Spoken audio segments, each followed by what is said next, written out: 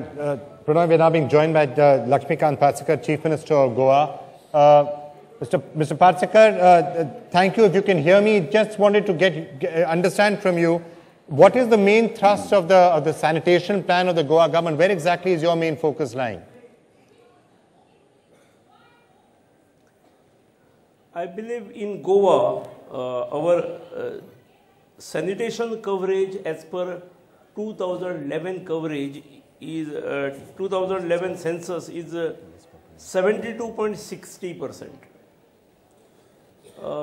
and that we have to cover the remaining percentage in days to come, in years to come.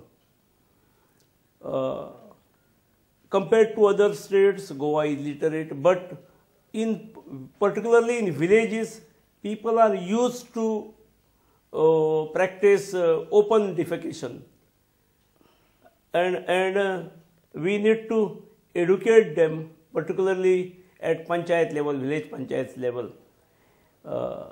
We are planning over it. So, Mr. Parsekar, there have, of course, been many sanitation schemes in the past. Now, what we've been trying to understand through the entire day is, what have been the lapses in them? Why have many of them not worked in the past? So, what's really been the learning that we can take from past experiences? I'm sure you've studied it too.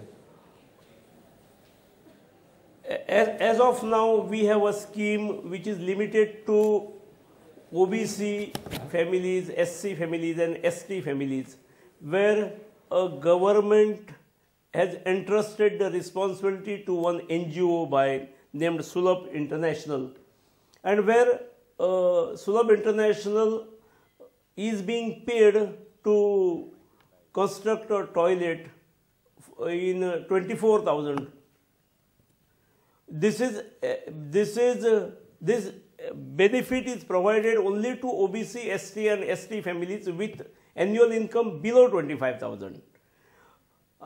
In days to come, we plan to extend these facilities even to other communities where the income range is low. Of course, this amount of 23,000 or 23,800 is a meager amount.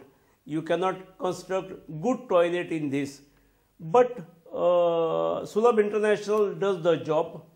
It is because of this particular scheme that large number of toilets could be constructed in the various parts of the state. We intend to extend it even to the other communities, considering the income group. All right, Mr. Parsekar, well, as the Chief Minister of Goa, thank you so much for sharing some of those findings with us.